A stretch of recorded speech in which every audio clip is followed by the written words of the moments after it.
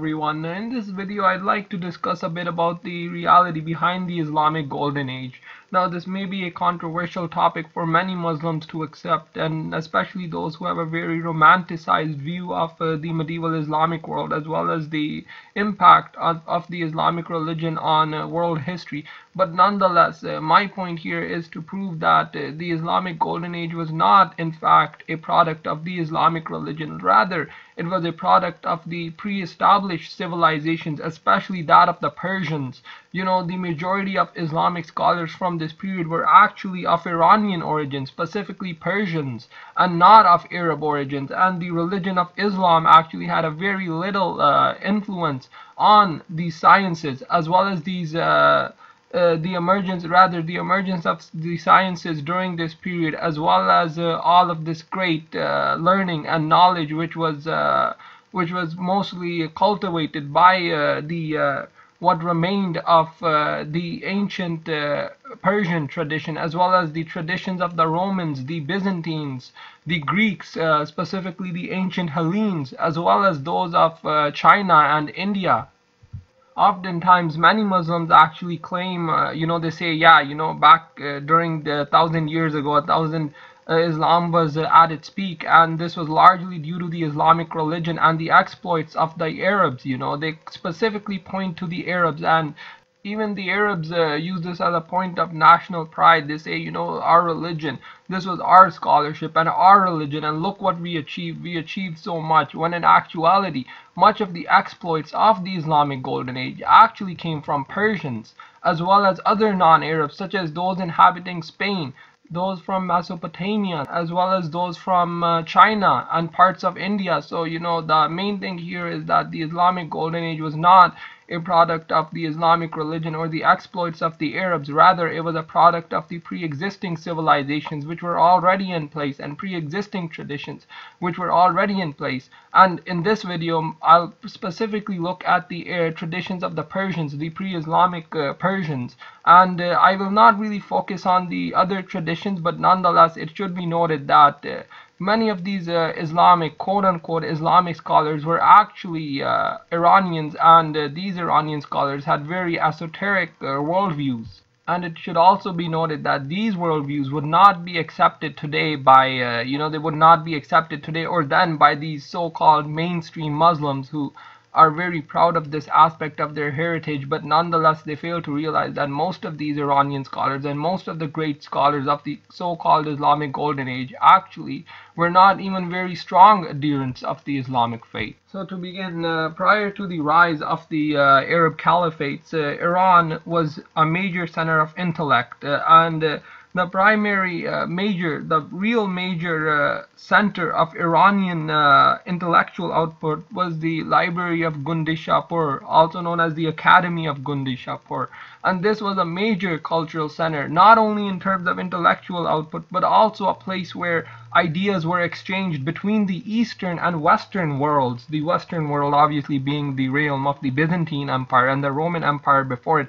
But nonetheless, this library was an important center of culture as well as of intellectual output. And this actually, what ended up happening was this library produced many great pre-Islamic Iranian scholars, most notably Borzuya, who was an intellectual unlike any before him, and he made so many great contributions to medicine, as well as he also introduced the game of chess to Iran from India. So that's another aspect. And another thing here is that this library was mostly destroyed during the Arab invasion, but nonetheless much of it was preserved, and the Arabs later borrowed much of this knowledge, not for themselves though. Much of this knowledge was actually preserved, and it was translated by the Mesopotamian scholars such as Hunayn ibn Ishaq, and again many of these Mesopotamian scholars were not even Muslims, they were Christians. But nonetheless, my point here is that the origins of the Islamic Golden Age lay,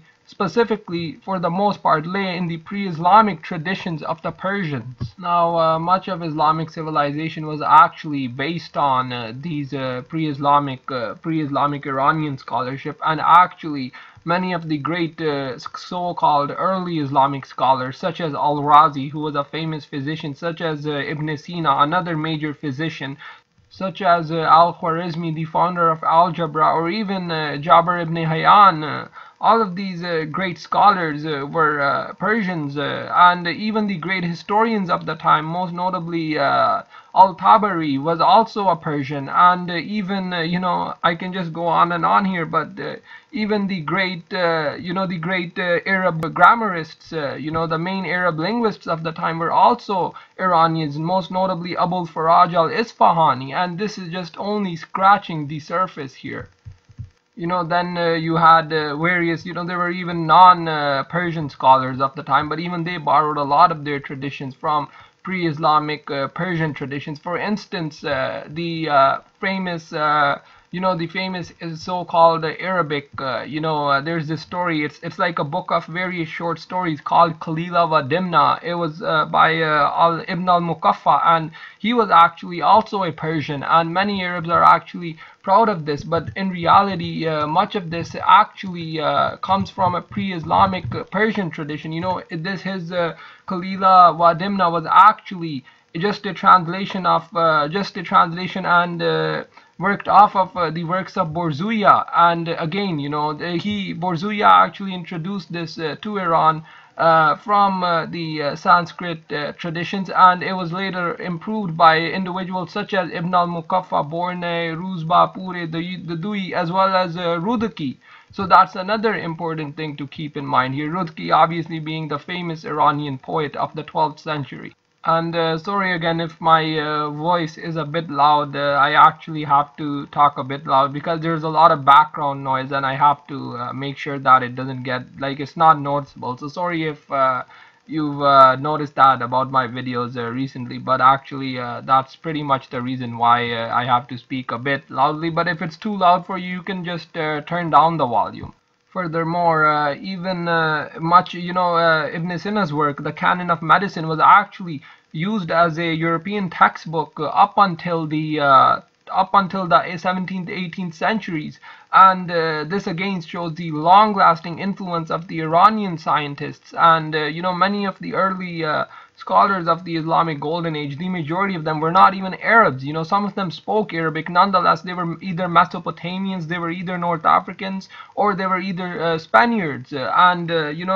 The actual Arab contributions here were very, very limited. By Arabs, I obviously mean, those from the Arabian Peninsula. Now, I'm not being racist here or anything. I'm just stating the facts, and if any Arabs want to debate this with me, they can. But nonetheless, there's a reason why the majority of the centers of the great Islamic, the old Islamic world were in Iran, or in Iraq, or in what is today Iraq rather, or in even Syria, Damascus, or in Spain. There was very little intellectual centers in the Arabian Peninsula, and this actually is very true because most of the Arab population at the time were just Bedouins, so they were not even settled, and they rarely moved out. The ones who did settle overseas, many of them may have later become scholars, but nonetheless, the majority of the scholars of the so-called Islamic Golden Age were actually Iranians and other non-Arabs. Now, many Arabs may actually counter and say, well, why, if Al-Khwarizmi or Ibn Sina were not Arabs, why did they write most of their works in the Arabic language? And the reason for that is quite simple. It's because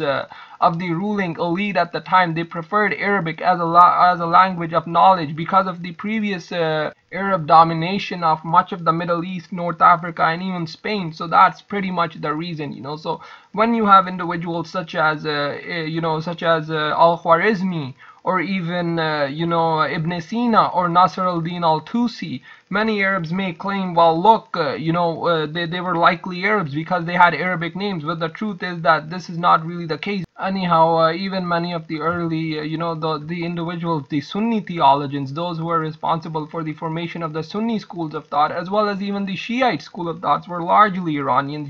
Of the four major schools, the so-called, Abu Hanifa, he was actually a Persian, and many of those who kept the Hadith, so the Hadith which forms the basis of the Islamic religion, they were all Persians. All 6 of them were actually Persians, and many Muslims know this as well.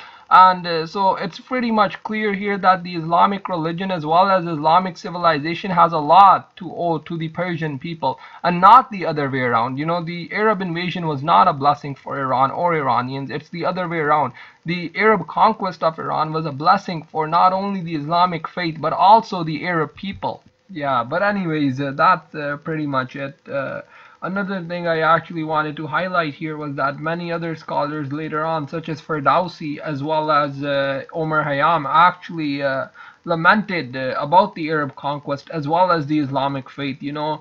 And it really shows that for a very long time, Iranians had a lot of hostility towards Arabs, even those who contributed greatly to the Islamic tradition. Even they were somewhat hostile to the Arabs, and this was obvious. You know, for 200 years, their nation was occupied by the Arabs, and they were forced to speak the Arabic language against their will. And for a culture as strong as that of the Persians, it was obviously not something that they wanted to do. And if you look today, the Persian people are the only people who manage to maintain their culture as well as their various different aspects of their cultures, pre-Islamic aspects, which you see nowhere else in the Islamic world. You know, much of the native Semitic speaking populations in the Middle East are extinct because of the Arabic expansions, rather because of the Arabic expansion and the expansion of the Arabic language, as well as in North Africa. There's really nothing there. You know, most of the population has been Arabized.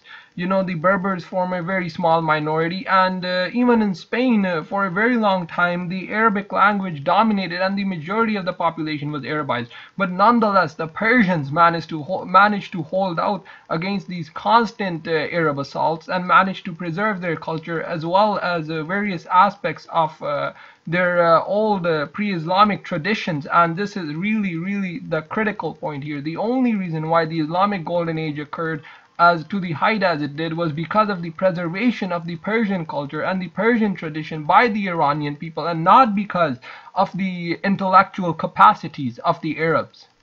You know, what's really interesting is that it's very silly to attribute intellectual as well as academic related successes to a single religion. You know, no one calls European related Golden Ages as the Christian Golden Age. You know, no one calls Chinese related Golden Ages as the Buddhist Golden Age. So why should there be a term for the Islamic related, you know, the rather the Persian related Golden Ages or the Golden Ages of the Middle East? Why is it often called the Islamic Golden Age, or less so the Arab Golden Age? The truth is, and the fact of the matter here is that Arabs or Muslims really did not have a great deal of, you know, they did not have really, they were not, Islam was not the reason, neither were the Arabs for these successes. Largely it was due to the strong culture and traditions of the Persian people.